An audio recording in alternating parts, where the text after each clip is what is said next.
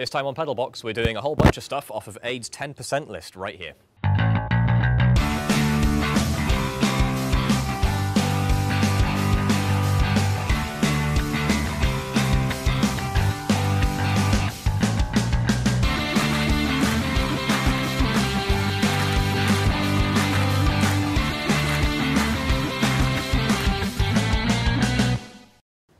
There's an old saying in software where I work, and probably in a whole bunch of other industries as well, that the last 10% of a project can easily take as long as the first 90%. Now, you might look at this and think it's not 90%. I can assure you it's actually pretty well close to complete. We've got most of the stuff all good and working, but we do have at least 10% of the work left on our hands. And if that takes as long as the 90% that we've already done, we've got a problem, because that would have us finishing in probably sometime around 2027, which, I've got to be honest, I don't really fancy a 10-year project, and I don't think Aid does either. So, in hoping to buck the trend, we've put together a list of most of the things that we think are needed to get kind of the main next tasks on our list, and we're calling this the 10% list. This is kind of unfair because what you're seeing is not everything that needs to be done. There's actually quite a lot of other stuff besides. But this is what we're going to try and tackle as soon as we can. I'm not going to say today because it's too much for today, but in the near future. We've got like cleaning up edges and adding a new weld here and there and finishing up some little bits and pieces and putting small frames in and that. There's all really, really little things, and it's probably not going to make for a very cohesive episode. I think we've called these bitsers before because it's bits of this and bits of that.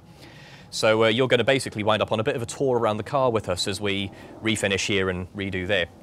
So it could be a pretty fun one, it could be nice and varied, or it might just be lots of cutting and grinding. Well, I guess we'll find out as we go. Now, for no particular reason other than we want it to look nice, we're going to start with a bit more sheet metal. So we're going to fill this big old hole right here. Now, as with the rest of the car, we need to build a bit of framework and then we'll attach the skin onto it. Here's our framework. It goes somewhere about here. And to get this bottom front corner in exactly the right place, we're going to take our front air curtain corner piece here, bolt it all up, and then just match it to this point on that corner. So I'm going to bolt this in now, figure out where everything has to go, and then we'll start welding.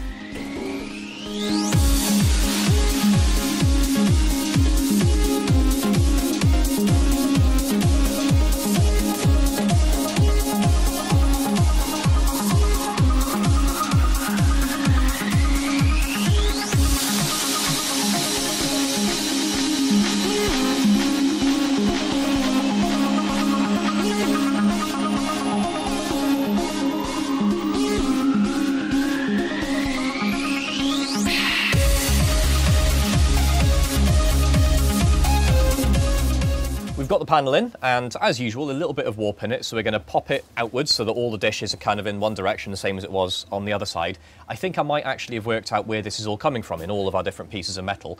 Normally, when you're attaching bodywork to bodywork, it's thin steel to thin steel. So you do little tiny low power welds, series of little tack welds all the way along, and nothing really gets too much heat in it. But because we're welding onto big tubes of steel, there's a lot more mass there, a lot more heat in it. And I think what's been happening is we have to put more heat in to get into the metal rods, and all of that heat ends up distorting everything. It's just a guess, but it feels about right.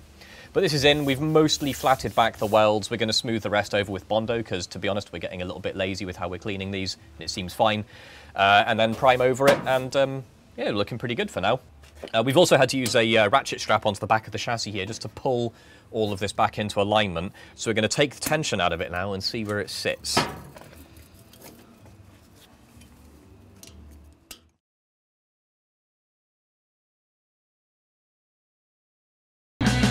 Well, that's all together, the paint's on, we're just waiting for that to dry. So while we wait for that, we're going to move down the car and down the list a bit. We've finished off a few more welds and tidied up on the driver's side intercooler pod panel seam. So that's one more off the list.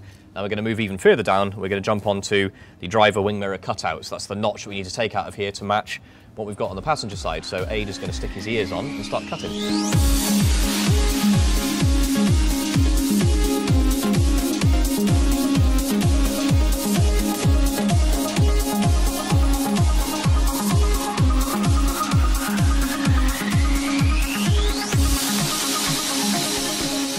Now, it is all well and good having a nice big long list of things that you can cross off and get that endorphin rush of, yay, I actually did the thing. But if you're in the middle of something like, say, the dashboard framing, and you ignore it, you're just going to have to add it onto the end of the list. And having been going around the car, there are enough things we're going to have to add onto that list already that aren't included at the moment, which is a little bit disappointing. But what we might as well do now is get the framing done on the dashboard ready for the panels. And there's going to be 2 panels going from obviously this edge all the way across to the instrument cluster, and another one that goes from the driver's side edge right the way around and dips underneath it. So the one on the driver's side should probably need to come off less, so this one's going to overlap on top of it, and it should have, or it will have, some little plastic clips that basically just pop into place, and it'll hold it underneath, hold it from underneath in a friction fit on this framework, and it'll just tuck into the side and we'll put a little bracket in. So it should work fairly simply. Now I need to remember which way round these frames go in, because I took them off and I didn't number them, which was a really stupid idea. So I recommend you number things or mark things up some way that you can remember what order they go in, particularly when 2 of them are very similar.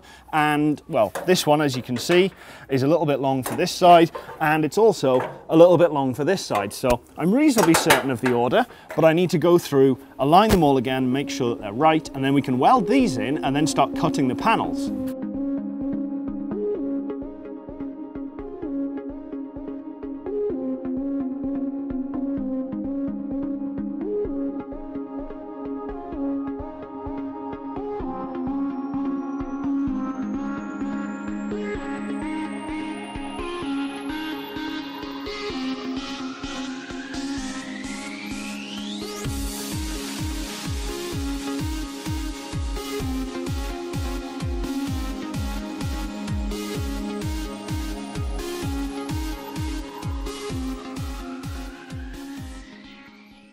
So now we've got all the frame installed, I've actually added in another rib on this side just to support this edge of the dashboard panel right up against the windscreen.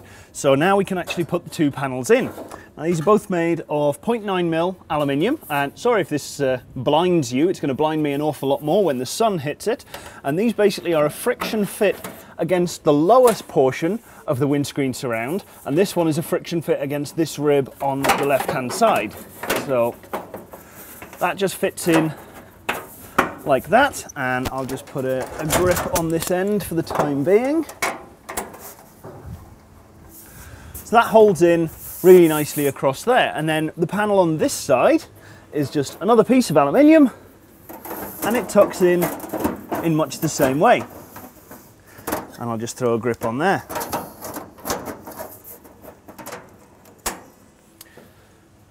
And I definitely can't see anything now, so I might actually take this panel out for the next bit.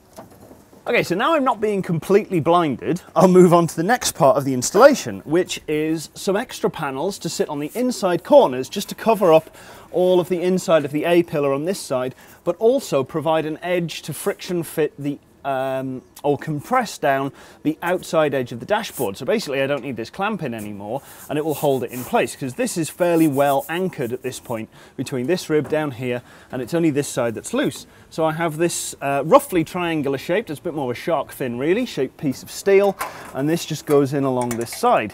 And if I take this clamp out, it fits in like that. Now admittedly, you can't see that very well, and I was kind of hoping that I'd be able to install this one and you'd be able to see it better, but I've had to take this panel out so I can actually see it. So just imagine that the panel is in, and basically this fits in just across there, and we're going to weld it in at the very front edge here, obviously along the inside edge, and this will go down onto the very forward corner of our quarter light window. So that will just go in there, and those 2 panels will finish off most of the dashboard area across the top.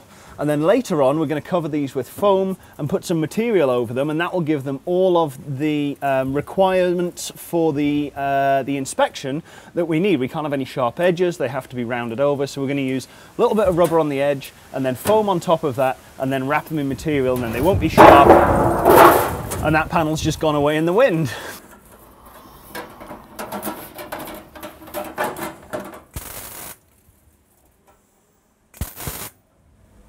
Right, one sec. Oh, shit. I was holding it in the wrong place, wasn't I?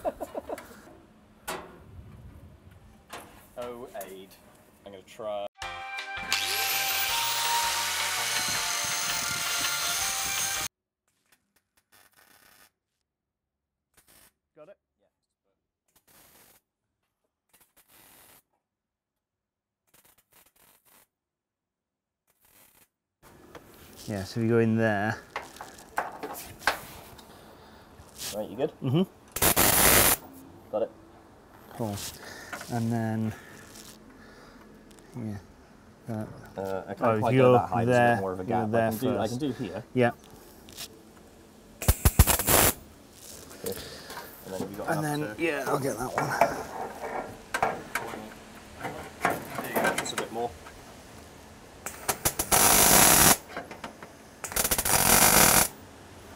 So alongside working on the dash, because it's been a one-person job quite a few times this weekend, I've been going around the car doing a couple of bits and pieces. So we've tidied up the bonnet hinges. This is one of them, I can't remember which left or right, the other one's somewhere over there safe.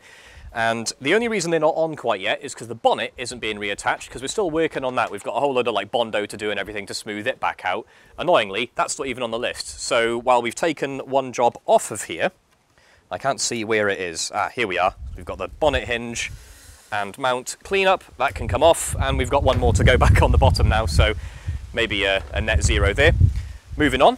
Further back the car, we've taken a big bite out of here ready for the wing mirror to go in, so we've scalloped in around there nicely. We've got a nice hole, just the right shape for the mirror to drop down on there. Now we do still have a little bit more work to do, a little bit more polishing and tweaking and stuff on that, but it's mostly looking pretty good. We've cleaned up the rear face here, and we've also finished seam welding this big panel on here and sort of cleaned up a lot of the weld that we had on there. So that's all looking a lot better, and that means I can scrub off, where are we? Just speed up through this a little bit. Yep, driver's wing mirror cutout and driver pod rear seam.